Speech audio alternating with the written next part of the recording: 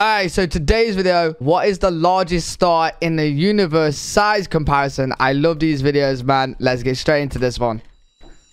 What is the largest star in the universe? And why is it that large? And what are stars anyway? Things that would like to be stars. We begin our journey with Earth, not to learn anything, just to get a vague sense of scale. The smallest things that have some star-like properties are large gas giants or sub-brown dwarfs, like Jupiter, the most massive. The thing about these videos, right? Even though it is size comparison and it shows its size comparison, you forget. Like for example, it's gonna show bigger planets, stars, whatever after this point, right? And you just forget how big it is compared to Earth. But it's fucking like, if you try and really pay attention, it's crazy. It's actually crazy. Planet in the solar system, 11 times larger and 317 times more massive than Earth, and more or less made of the same stuff as our sun. Just much less of it. The transition towards stars begins with brown dwarfs, failed stars that are a huge disappointment to their mums. Aww. They have between 13 and 90 times the mass of Jupiter. So even if we took 90 Jupiters and threw them at each other, although fun to watch, it wouldn't be enough to create a star. Interestingly, adding lots of mass to a brown dwarf doesn't make it much bigger, just its insides denser. Yeah, okay. See, that blows my mind. How, like, the mass is like 90 Jupiters, but the actual size, it's crazy, man. It's actually the pressure in the core enough to make certain nuclear fusion reactions happen slowly and the object glow a little. So brown dwarfs are a sort of glowy gas giant that don't fit into any category very well. Right. But we want to talk about stars, not failed wannabe stars, so let's move on. Main sequence stars. Once large gas balls pass a certain mass threshold, their cores become hot and dense enough to ignite. Hydrogen is fused to helium in their cores, releasing tremendous amounts of energy. Stars that do that are called main sequence stars. The more massive a main sequence star is, the hotter and brighter it burns, and the shorter its life is. Once the hydrogen burning phase is over, stars grow, up to hundreds of thousands of times their original size. Holy fuck! But these giant phases only last for a fraction of their lifespan. So we'll be comparing stars at drastically different stages in their lives. Can someone put this in the comments? At what life point is our star at? You know what I mean?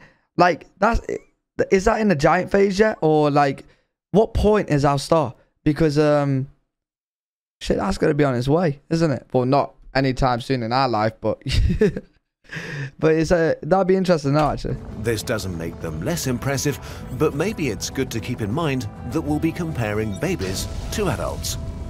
Now back to the beginning.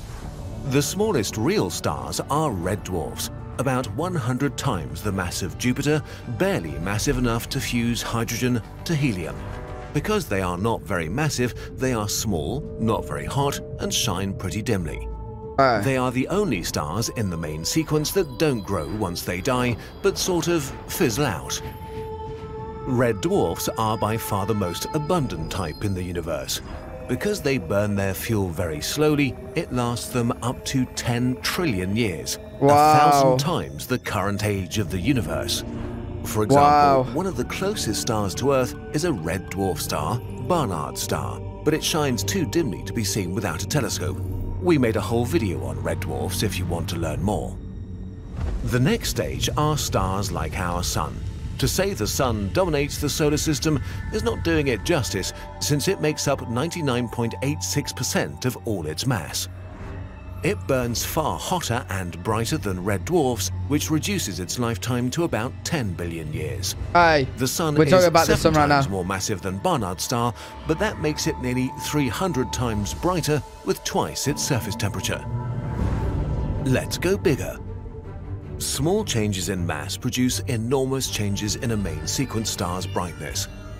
The brightest star in the night sky, Sirius, is 2 solar masses with a radius 1.7 times that of the Sun, but its surface is nearly 10,000 degrees Celsius, making it shine 25 times brighter. Burning that hot Holy reduces shit. its total lifespan by 4 times to 2.5 billion years. Stars close to 10 times the mass of our Sun have surface temperatures near 25,000 degrees Celsius. Bro, that's Beta crazy. Centauri contains 2 of these massive stars, each shining with about 20,000 times the power of the Sun. That's a lot of power coming from some... Do you know what I've noticed? The hotter it is, the bluer it gets.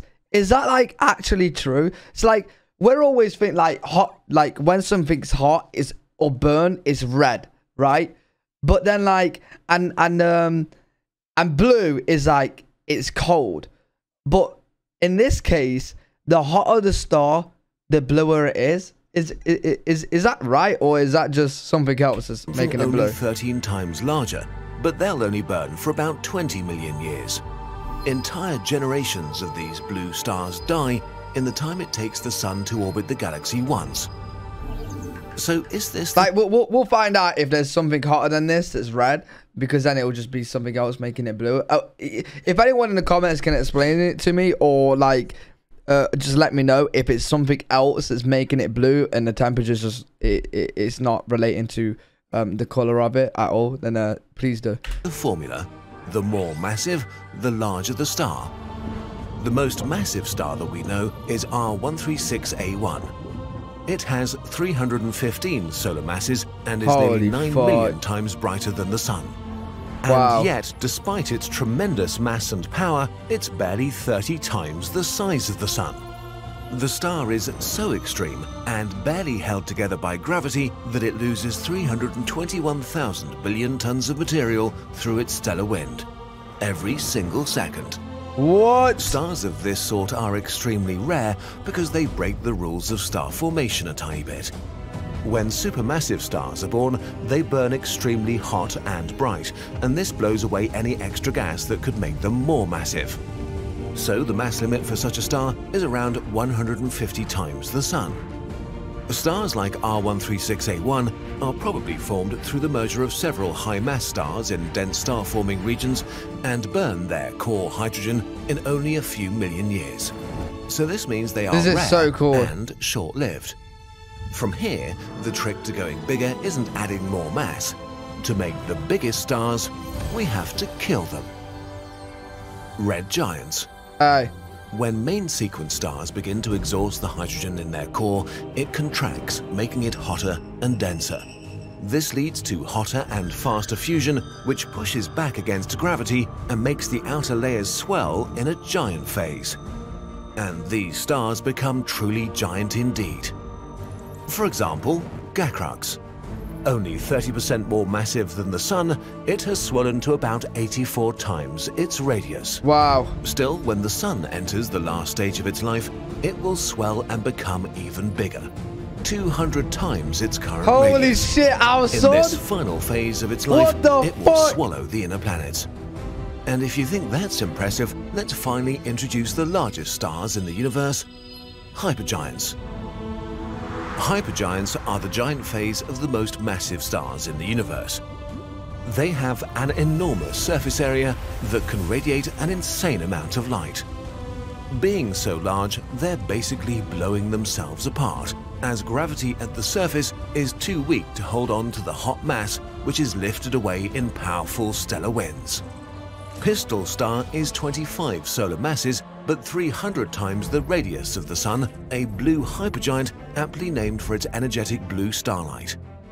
It's hard to say what kind of name is Pistol Star? What the fuck? Exactly how long Pistol Star will live, but probably just a few million years. Even larger than the blue hypergiants are the yellow hypergiants. The most well-studied is Rho Cassiopeia, a star so bright it can be seen with the naked eye, although it's thousands of light years from Earth. Really? At 40 solar masses, this star is around 500 times. You know what? You know what I might actually invest in? I might get a fucking telescope. I might actually get a telescope, because like I think out of this window here, there's nothing blocking the view, and you could just see the sky. I might actually have a gander at the sky and see what the fuck I can see, because like space just blows my mind, man. It actually really does. I wonder if I can see some cool stuff. and 500,000 times brighter. Then again, it would just be like a dot, If the Earth were as won't it? close to Rho Cassiopeia as it is to the Sun, it'd be inside it, and you would be very dead. Yeah, yeah. Yellow hypergiants are very rare though, only 15 are known. This means they're likely just a short-lived intermediate state as a star grows or shrinks between other phases of hypergiantness. With red hypergiants, we reach the largest stars known to us, probably the largest stars even possible. So, who's the winner of this insane contest? Well, the truth is, we don't know. Wait, what? Red hypergiants are extremely bright and far away, which means that even tiny uncertainties in our measurements can give us a huge margin of error for their size. Right, okay. Worse still, red hypergiants are solar system-sized behemoths that are blowing themselves apart, which makes them harder to measure. As we do more science and our instruments improve, whatever the largest star is will change. The star that is currently thought to be among the largest we've found is Stephenson 218. It was probably born as a main sequence star a few tens of times the mass of the Sun and has likely lost about half its mass by now.